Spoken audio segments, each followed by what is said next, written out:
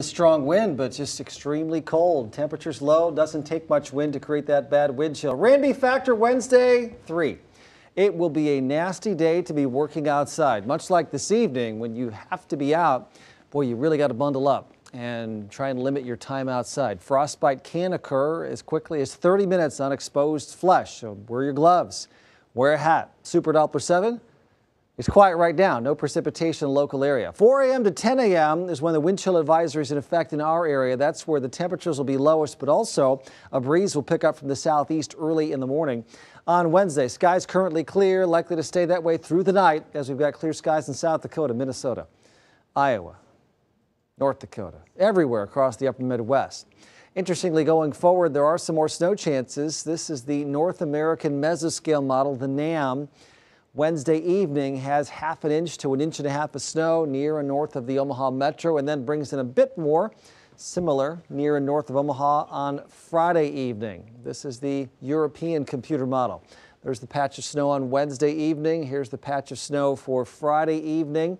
And then that's really it according to this computer model. But the American computer model, the GFS, it brings in the Wednesday evening snow, the Friday evening snow, but then also more snow Saturday. So all these things certainly bear watching, but that weekend snow different on this American GFS computer model, and would bring us even colder weather to start the new year. Really cold tonight, coldest night so far this season, and struggling to reach 10 in the afternoon as clouds move in.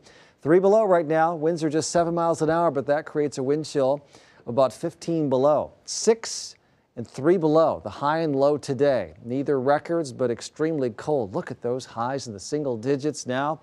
Most spots sub-zero, save for the Millard Airport hanging on at 3, heat island of the city. Look at this, already double digits below zero, Norfolk and also Shenandoah.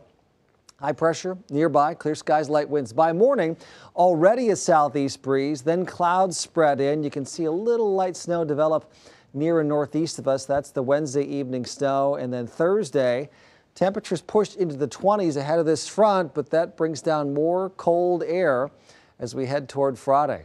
9 below zero, the low tonight, bitterly cold. Wind chill advisory in the morning. 8 below for the temperature, but the wind chill 15 to 20 below. 10. That's it in the afternoon. It will stay around 10 all night tomorrow night, though, with the light snow chance. 24 on Thursday, then colder again with that northwest wind Friday. Light snow chance there, and then the question mark about Saturday. It looks like this is going to be the coldest New Year's Eve and New Year's Day in more than 20 years.